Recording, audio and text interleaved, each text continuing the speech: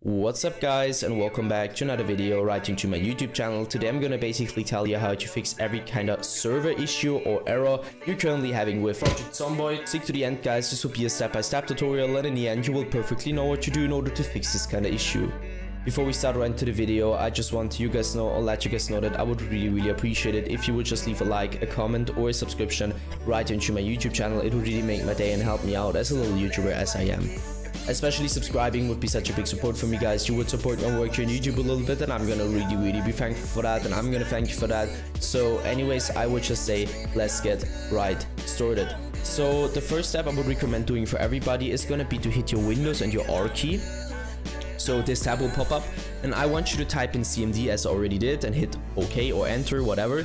And now you're gonna type in what I'm gonna type in. So ipconfig /flush DNS and hit enter.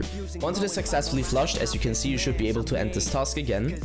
Navigate to the bottom left corner of your screen, click into the Windows symbol, click into settings, navigate right into network and internet, and go down to network troubleshooter. You're gonna use your Windows in order to find any kind of issue you could currently have. Afterwards, I want you to click into network and sharing center. Now I want you to navigate to the top right corner. On the blueprinted text where either says internet or ethernet, it just depends on which one you're currently using, but it doesn't really matter. Just click on the blueprinted text. The ethernet or internet status will pop up. I want you to click into properties. You can only do that by being an administrator. Hit internet protocol version 4.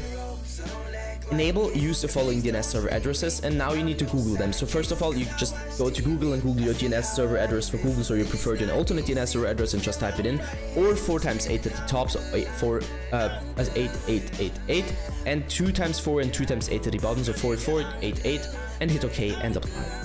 This will probably fix your issue. Yeah guys, that's it for the video. I hope that I could actually help you out of this one. If it was like that, just leave a like, a comment or a subscription. I'm gonna really be thankful for that, and I'm gonna thank you for that. So anyways, I would just say have a nice day, see you at the next one, and bye.